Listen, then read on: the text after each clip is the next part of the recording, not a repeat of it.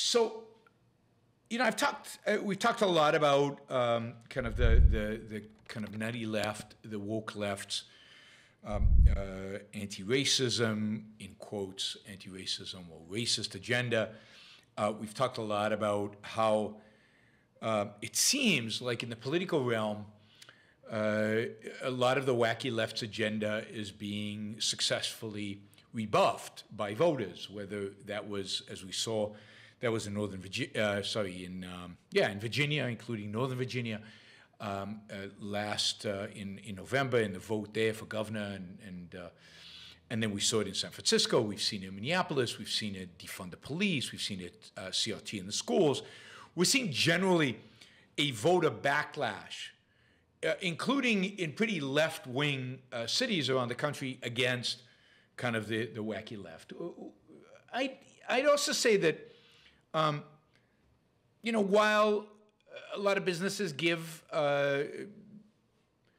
the agenda of the left a lot of credence, and they bring in DEI and they do courses and they do all of this stuff, my general sense of business is that it says what it needs to say to keep on going, but none of this is taken too seriously. Generally, I think even young people who kind of believe in the left's nonsensical ideas, once they actually have to live in the world, they have to make a living, they have to go to a job, they actually have a reality, and there's a reality check. They actually have to have goals. They have to achieve those goals. If they don't achieve those goals, they can lose their job.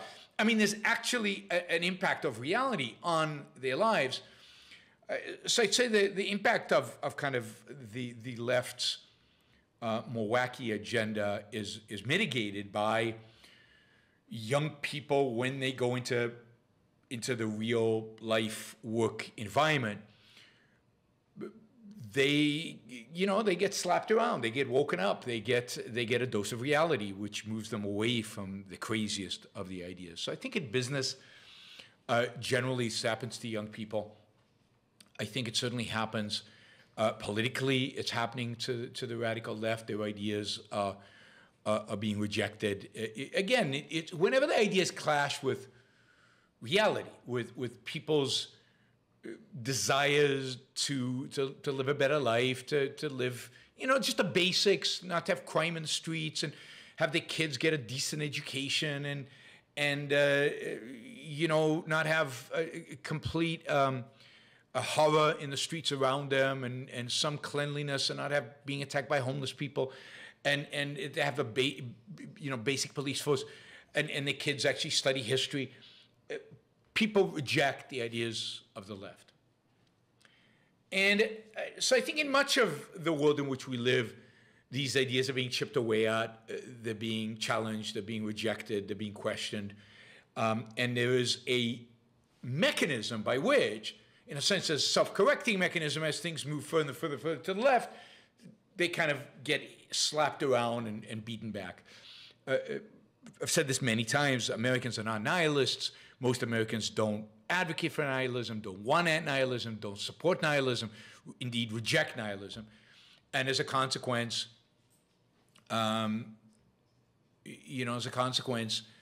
these ideas don't really, plant themselves in the culture and sustain themselves over time.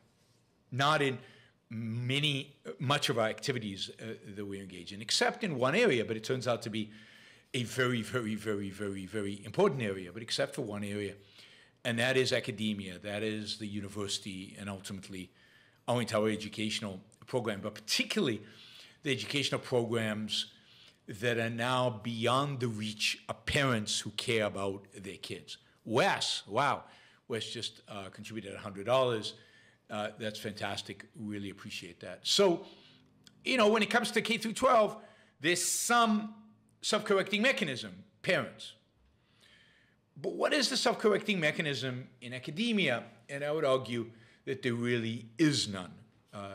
It could be students not going to certain universities because they've gone so wacky left, but students are not self-aware enough, students are young, again, there's no self-correcting of the parents coming in and dictating students often go to schools not based on what their parents want, based on what they want. They go study what they want, and parents are much more flexible than they are in lower grades.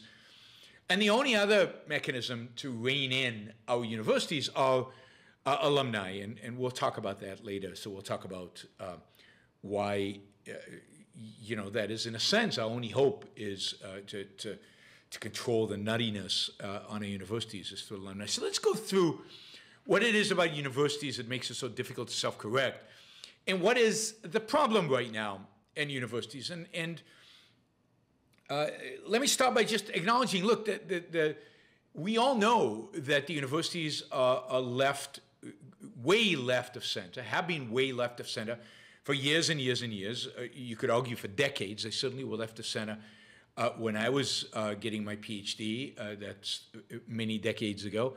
And, we really, the left has been taking over the universities, and this is no secret. Everybody knows this. The left has been taking over the universities slowly but systematically, not as a conscious plan, but just as the way it happens, right? The YBS support page is down. Huh. Interesting. You're on brookshow.com. Let's see, that's up. Let's click support. I don't see the support page. Where's the support page? Maybe it is down. Right? I'll have to, sponsor page is down. Right, I'll talk to my IT people and find out. Could be that they're working on it and they're doing things. Glenn, thank you for the $50. Emmanuel, thank you for letting me know that the support page is not working, and for the $20, I really appreciate that. All right, so we all know universities have been left. They've been left forever. They've been more and more and more left over time, simply based on a pretty straightforward, simple mechanism. And that mechanism is tenure. So the way universities work is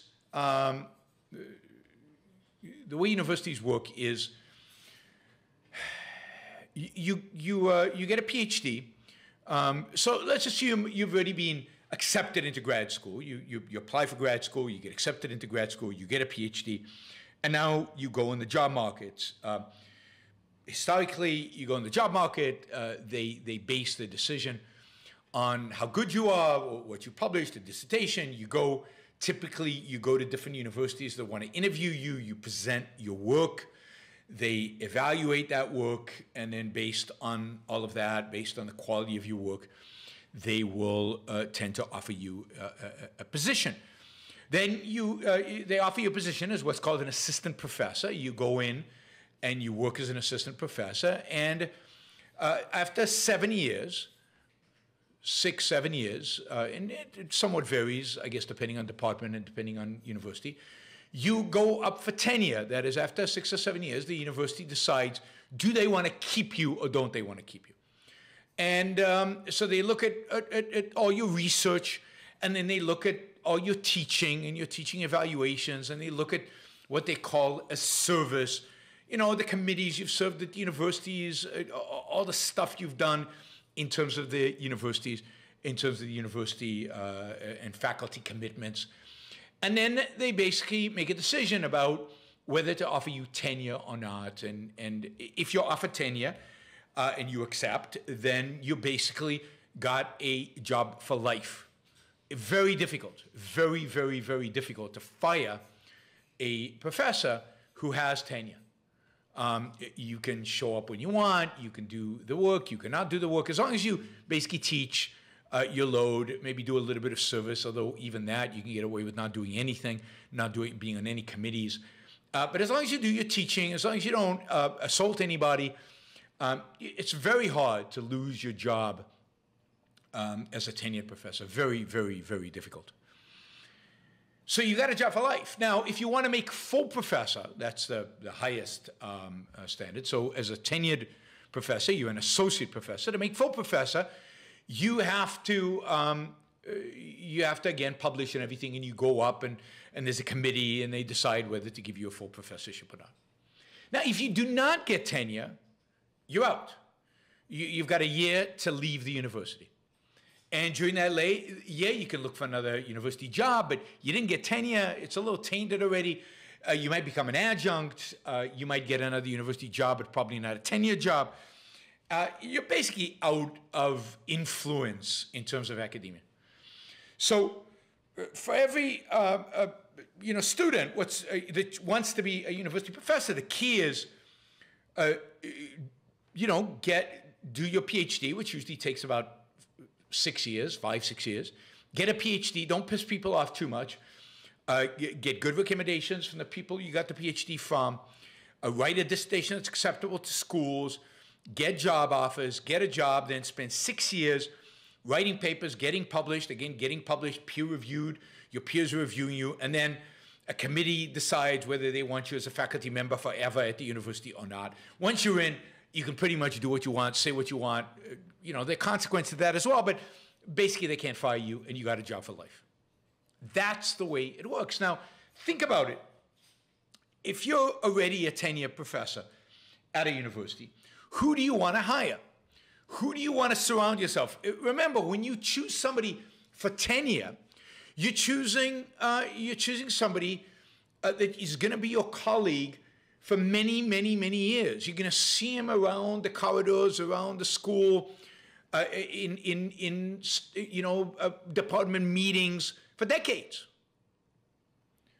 Who are you going to choose to hang around? Well, you're going to choose people you like, people you tend to agree with, people who are not going to shake things up too much, people who, are not going to be your ideological or personal enemies. So the tenure decision and the original hiring decision are very much about the kind of people you want to surround yourself with, and the kind of people who do the kind of work that kind of fits in with your work. So it's kind of a self-reinforcing. So once, let's say that, for example, the left gets a foothold in a particular department, they're likely to want to hire people like them. And they hire people like them, and then they're more of a particular point of view in the department. And they might want some diversity among point of views if they're a little bit intellectually curious. But generally within a particular context, a particular framework, we don't want anything a little too much to upset things. And then the people who you hire that are cutting edge tend to be cutting edge in your direction. So if you're on the spectrum of, I don't know, kind of center left all the way to wacky left being 10 and center left being 1, if you're 1, maybe you hire a 3. But then once you've got a few 3s in the department, they tend to hire 5s. And once you get a bunch of 5s in the department, they tend to hire 7s. And you can see that over time, these departments tend to drift leftwards. To a large extent, because the graduate students come from a particular ideological, philosophical, political background. Most PhD students tend to be from and of the left, that form of collectivism. There's some on the right, and what you see is they concentrate in certain departments, in certain places, even in certain fields. Some areas have fewer people of the right, and some places have more of them. And how you define right and left, as we've talked so many times, is ambiguous. So what you see is this trend of departments moving more and more and more to the left. In a sense, PhD students knowing this, so they either don't go into grad school and get a PhD if they're not going to fit, and if they do go in, they want to push the envelope a little bit. They're going to push it further out left, whether that's further out towards socialism, further out towards what's now called critical theory, critical race theory, critical literature theory, whether it's further out towards postmodernism, whatever it happens to be in that department, they're pushing out. And I think this is how, over time, by people voting in the people they like or the people that support their point of view. This is also what happens in journals. You know, your best chance of getting published in a journal is taking an existing theory, taking a theory that people basically represents a consensus, and basically reinforcing it a little bit or pushing it in the boundaries a little bit, but not challenging it too much. Challenging might not get published. The top journals tend to publish things that incrementally move the field within a particular context that is already acceptable. So you get in academia a constant reinforcement of the prevailing ideas, constantly being pushed further and further to the left, because the left is what dominates our universities. Right? So even though, for example, in economics, the right, let's say in economics, the more pro-markets, there's been an increase in their numbers in certain places. And there was a period in which it really had a sense that free market economics was taking over. It was everywhere. It had the chance to really dominate. It never really happened. Partially because economic departments didn't let it happen. And what has ended up happening, for example, in economics, is that the good guys, the better guys, the free market people, have tended to concentrate in particular schools, in particular places. Yes, Harvard might have one or two, and all the top schools have one or two, but those departments are dominated by different forms of statist economists, who then hire statist economists, and they might hire one or two free market guys in order to have some intellectual diversity, but not too much as to reshape the character of that department, to reshape the type of people they're interacting with. Now, what's happening right now at universities is that they have become dominated by, by DEI, by, let me just find, one second. Yeah, there it is. By DEI, diversity,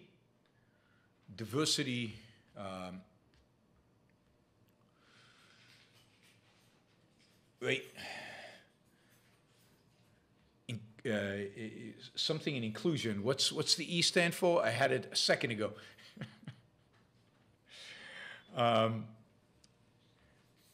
Thank you.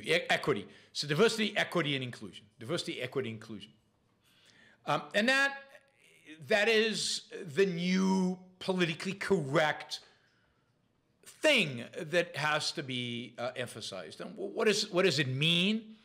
It's really kind of the old standard of making sure your department is diverse, making sure you have minorities represented, and so on. But it's taken a nasty twist, right? It's not just representation. It's now much more than just representation. So when I was interviewing for a job, when I got my PhD in finance, and was interviewing for a job at a university, the chairman of the department basically told me, look, Yaron, we really like you, and we want to hire you, and I think we're going to hire you, but we can't yet make you an offer, because there is a black woman who is on the market at the same time as you, and look, we have to offer her a job, because that way we can tell the university, authorities, the people, the administrators, we can tell them, we offered the job to a woman, we offered the job to somebody who's black, and they can tick that box. She turned us down, so what could we do? We had to hire this, Jew with white skin, right? Which the authorities did not like, because for a variety of reasons. And this is a true story. They said, but don't worry, we're going to offer her the job, but don't worry, because everybody's going to offer her the job. All the universities are going to offer her the job. And it's very unlikely that she accepts our offer, given that some much more prestigious universities are going to offer her the job. Why are they going to offer the job? Because she's basically the only black female on the market this year. So she's going to get an amazing job at an amazing salary somewhere. So don't worry, we'll offer you the job next, once she says no. And indeed, a lot happened. There was a lot of drama around my hiring for a variety of reasons, primarily a variety of reasons. And ultimately, part of that had to do with actually me being Jewish and there being too many Jews in the department. But nobody officially said that, but that was implicit. But ultimately, I got the job because she turned them down. So this stuff has always been has been going on for a long time, for decades now. This idea of diversity, and we need women, and we need minorities in the department, and that skewed kind of the hiring to some extent and created real injustices. Imagine if I'd not gotten that job. This is the job I really wanted, not because they liked somebody more than me, not because somebody else was more qualified than me, not because they had a better dissertation than me, they presented better than me, they taught better than me, or anything like that. No, they would have gotten the job because of the color of their skin. So that's been going on for a long time. A long time. But DEI is different. DEI is different. Now, I'm going to read you from a post on John Cochran's Grumpy Economist blog, which I highly recommend, always have. One of my favorite economists by far. Well, how can he be one of them by far? But he's certainly one of my favorite economists. He is quoting, so I'll be quoting from him quoting an article that was published, where was it published? Oops, not that one. It was published in The New Discourse by Stephen Brint, oh, excuse me, and Kobe German. Let me drink some water.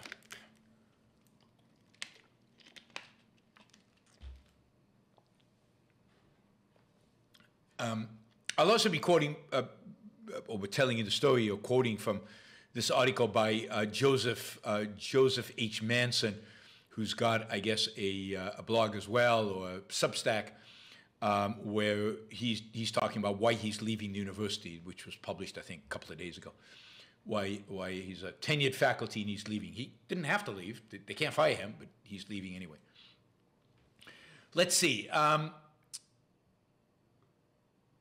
mean, I like John Cochran. So Cochran says, I hate to use the Orwellian term DEI, and he's right, because DEI is not about, certainly not about equity, not if you understand what equity is, and not about inclusion or diversity. Ultimately, it's about politics. He says, I hate to use the term DEI. It is really CPE. So DEI is really CPE. What does CPE stand for, according to John Cochran? Conformity, preference, and exclusion. I like that. Conformity, preference, and exclusion. Okay, so here's the quote. This is what DEI now is all about. It's, right? And I'm quoting, by 2019, 8 of the 10, and this is all from the University of California, 8 of the 10 University of California campuses mandated that ladder-rank faculty recruitment require candidates to submit diversity statements. Notice, this is not about whether you represent diversity, whether you are minority or whatever, but your attitude towards diversity. That is, you have to submit a diversity statement. And I'm quoting again, these statements ask candidates to discuss what they have contributed to the university's goals of diversity, equity, and inclusion. So what they're asking you is not, I don't know, how do you add to the racial or sexual diversity in a department, in a campus, which is kind of a question they could never ask in the past, but kind of what they were all thinking in the past. The question now is, what have you done to contribute to the university's goals of diversity, equity, inclusion. What are your views on DEI? And what have you actually practiced? I mean, have you gone to a Black Lives Matter demonstration? Have you smashed some windows? Have you signed some petitions? Have you done something? In other words, have you been an activist?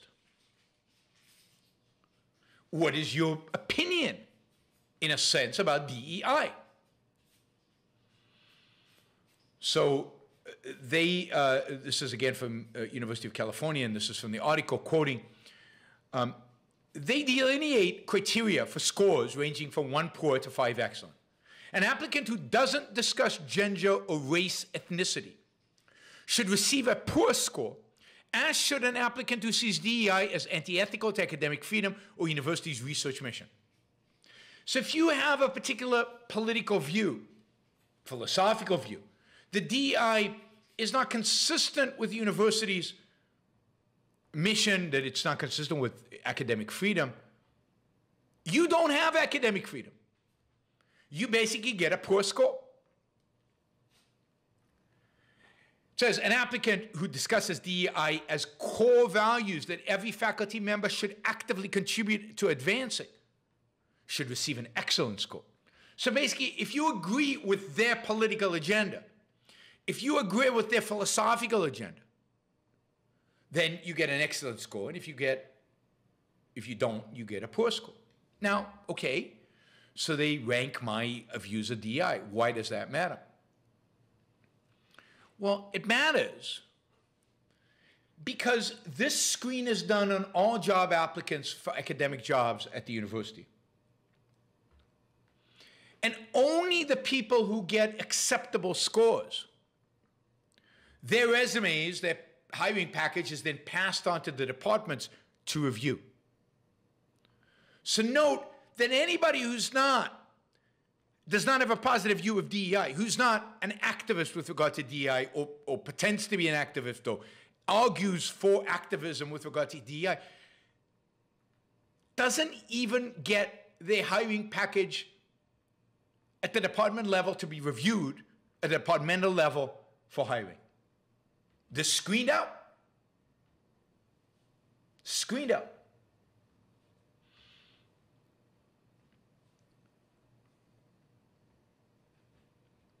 Now, in a kind of a talk that one sociologist gave,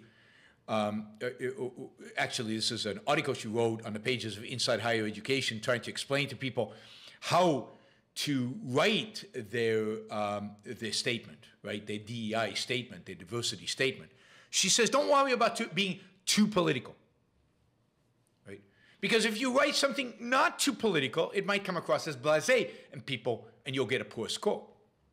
Indeed, you should demonstrate that you have, quote, awareness of how systematic inequalities affect students' ability to excel, unquote. And you should show your commitment to activism. And you should tell your story, you know, of the obstacles you faced, or if you haven't faced obstacles, as many of us obviously have not faced obstacles, you need to acknowledge your privilege. She recommended that applicants focus on, quote, racial oppression, sexism, homophobia, transphobia, ableism, or some other commonly recognized form of oppression. And when it comes to teaching, she encouraged applicants to express their commitment to anti-racist pedagogy. So basically, what they're saying is, if you want a job at our university, at one of these 8 of 10 UC campuses, University of California campuses, and this, by the way, supposedly, now I haven't fact-checked all this. This could be an exaggeration. This could be over the top. I kind of am relying on John Cochran fact-checking it. Maybe he has, maybe he hasn't. Hopefully he has. But I think this applies across the university. So this would apply to STEM. This would apply to any position, to business schools, to any position being hired. As you're coming out of grad school, you have to provide a statement, a diversity statement.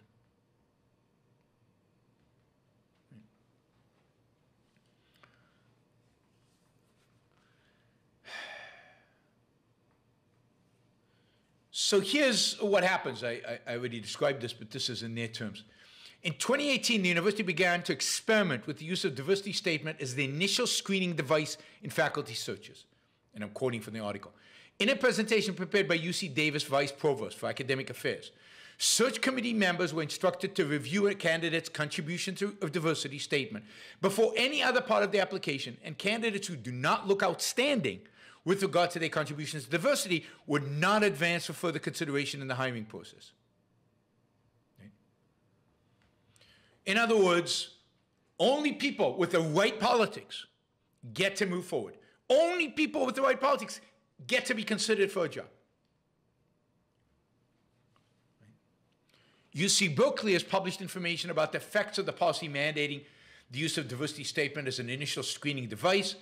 In one faculty search, less than 1/4 of otherwise qualified candidates had submitted diversity statements that were sufficient for advancement to the next stage of hiring. So 75% were not deemed acceptable from a political perspective, from a political standard, political ideological standard. This is a binding constraint. Now, this will turn almost immediately. These departments overwhelmingly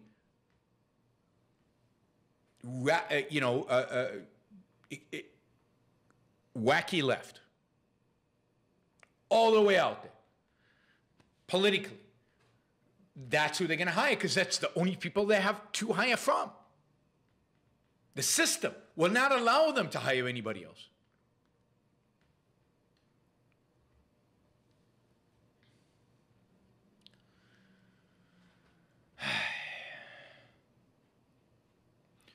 During job talks, where you go to the university as a grad, when you're finishing grad school, and you present kind of the work that you're doing, your dissertation. During job talks, candidates were asked to explain their ideas about diversity, and their responses determined whether they were eligible to be hired in the late stages. Candidates were eliminated because they were perceived as being insufficiently committed to DEI, regardless of their academic qualifications. And this goes on, and it truly is scary. And what happens is that, you start building up a faculty that is more and more and more, aligned with the craziest, most left-wing ideas possible. And this is what this guy, Joseph H. Manson, describes. He says he's been a tenure-track professor since 1996, tenured since 2000 in anthropology department at UCLA. For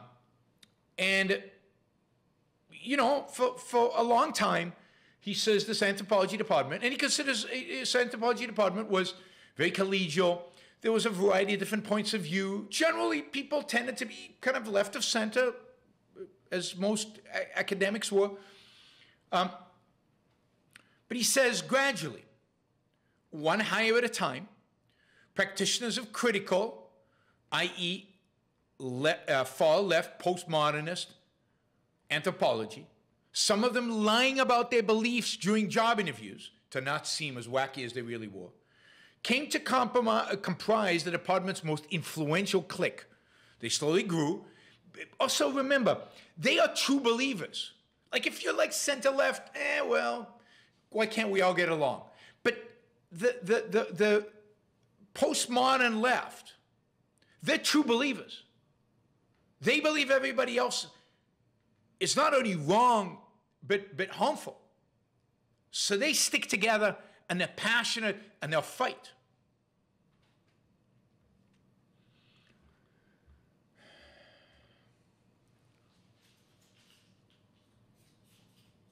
He said, there's so many of these, they're particularly nasty. They are super intimidating. And he gives an example of how they've treated a particular colleague of his.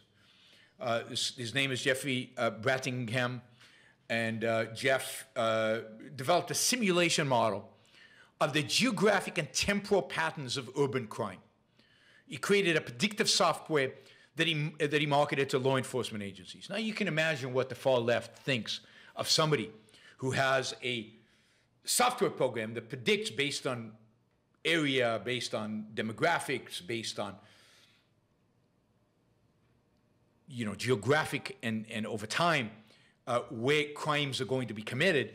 You can imagine that they think that this guy is a racist, nasty, horrible person. Plus, he's working with the police, the enemy. So they started going after him, and they harassed him, and accused him of racism and everything else. And Manson here says, look, Jeff is not a racist. He's a standard issue liberal Democrat. It didn't matter. They restricted his teaching, his ability to teach courses. They reclassified him. They harassed him. So he basically, Jeff, this faculty member, stopped attending faculty meetings because he was always put down. He basically went silent, didn't interact with anybody, did his teaching. They can't fire him. He didn't fight them. Nobody stood up for him. And he just, in a sense, disappeared. I mean, they literally tried to, organize demonstrations against him, get the administration to fire him. I mean, the guy's not being fired. He's got tenure. It's very hard to fire tenured faculty. But he's also, work conditions are horrific. Now, he says not only was Jeff ostracized, he was unpersoned. I don't know if that's a word, but unpersoned. None of the faculty talked about him, as if, whenever they could avoid it. The department chair, for example, would open every faculty meeting by solemnly intoning that our department was a community, a family, and we're here for each other, except when we don't like you, and then we're not there for you. Other colleagues who are not part of the far left were always kind of embarrassed by this, and they kind of supported Jeff, but they didn't want to talk about it, and they were basically completely in denial, and they realized this was all bullshit, but nobody wants to fight. What are they going to fight for? The left has the moral high ground here. And Jeff himself, in the story, refused to defend himself. He just went silent, just turned his back. He'll retire one day, and he'll be replaced by more of these far left. And they'll hire more of them, and more of them. And they're committed. They're devoted. And this is, of course, all over, he says, all over UCLA. He says, not only do you have this DEI, but the other part of kind of the wacky left is a real hatred of Israel, anti-Zionism, which is, as he describes it here, a thinly disguised hatred of Jews. Basically, people are advocating kind of the worst anti-Israel, anti-rhetoric. And this is supported by grad school students, it's supported by faculty, supported by academic departments taking political positions. Nobody stands up against them. And when somebody does, UCLA goes after them. And it's well documented, and I've talked about on the show different examples of UCLA professors getting harangued, suspended, and ultimately leaving.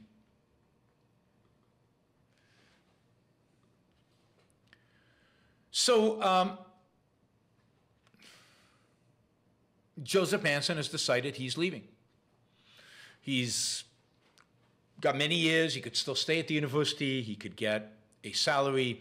He could do very little. He could be like Jeff, not interact with anybody, teach his classes, get a nice pay.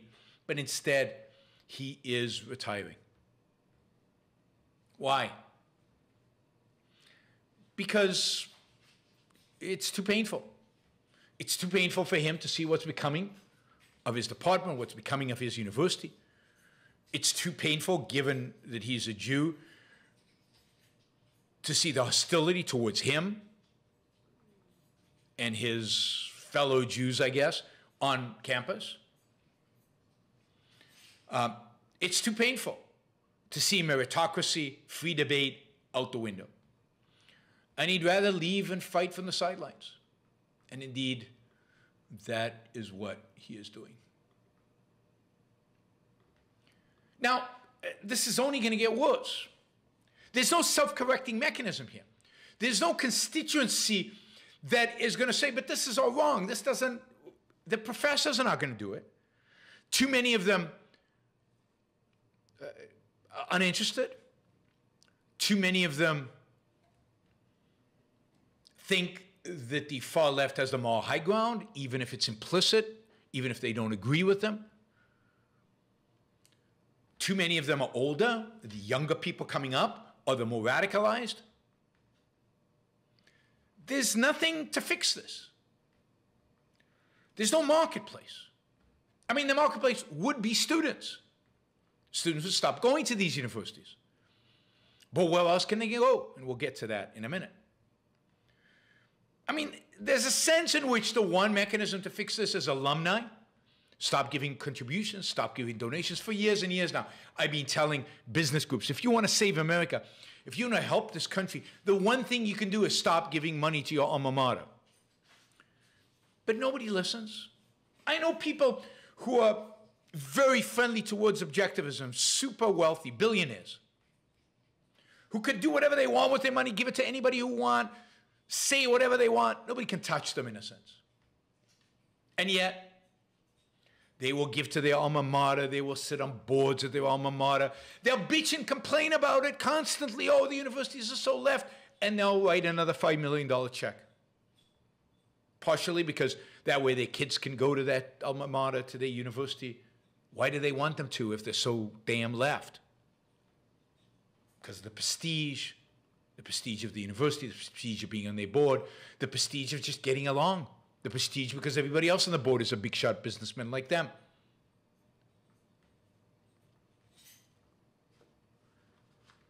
So you see this pattern of wealthy Americans, whether they're conservatives or whether they're just center-right or whether they're libertarians,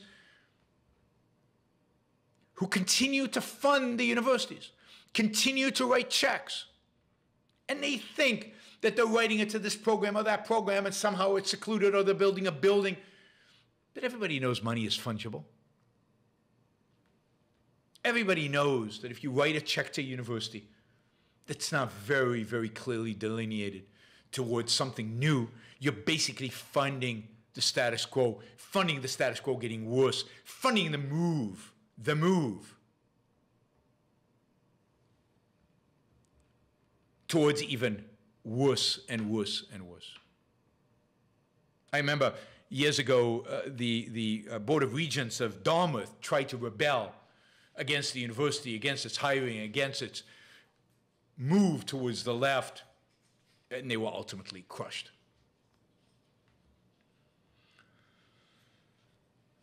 In many ways, the existing university systems, particularly the big ones, particularly the public ones, but even in some extent, the Ivy Leagues are worse than anybody, are doomed. There is no way out of this cycle. The only way out is for students to stop going. And for that, students have to have an alternative. And here, I think there is some hope. We saw the University of Austin last year. I think they just started offering classes, or they're starting in the fall. I saw another university started in Savannah, Georgia, where Jordan Peterson, I guess, is the chancellor or something like that, that is trying to be an alternative to the existing universities. There are now online universities, online degrees, online classes. There's, of course, YouTube, where people are learning a lot of stuff. There are these boot camps where you can learn programming, learn particular skills, and some of these boot camps, you don't actually pay tuition until you get a job, and then you pay a % of what you earn. So slowly, we're seeing alternatives, but it's slow. In the meantime, the universities are breeding ground for worse and worse and worse graduate students, which means worse and worse and worse future professors, which means worse and worse and worse intellectuals who then influence everything about our culture. Because they're the people who are quoted on television, the people who write the books, the people who advise presidents, they're the people who influence what is going on. And there's no surprise that the right in the United States is rebelling. The right in the United States is rebelling against what they call the elites. What they mean by the elites, they mean these university professors and the people they influence and the people they train, the people who take them seriously. There is a real rebellion against this nutty left. The rebellion is not in academia. It's outside of academia. It's about academia. It's about the influence academia has, and it's about the people who've been influenced by that these academic programs. As you know, I don't think it's a good way in which to address them. I don't think the right knows what they're doing. I think the right ultimately is going to be as bad as the left, but this is what the rebellion's about. If you want to rebel against academia, then it makes complete sense in a way to vote for Donald Trump, right? He's the opposite. Or at least presents himself as the opposite. There's more similarity to them than most people realize. So this is what they're rebelling against, and they're rebelling against